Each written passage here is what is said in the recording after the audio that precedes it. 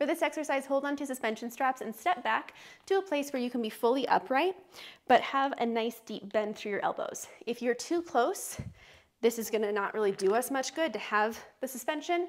And if you're way too far away, you're gonna be limited in your range of motion. So find that happy medium. Step your feet parallel, hip width apart. Step one foot back behind you into your reverse lunge. At the bottom of the reverse lunge, your knee is hovering off the floor in the back. Front knee is aligned over mid-foot. Hips point forward, knees point forward. Our torso is still upright.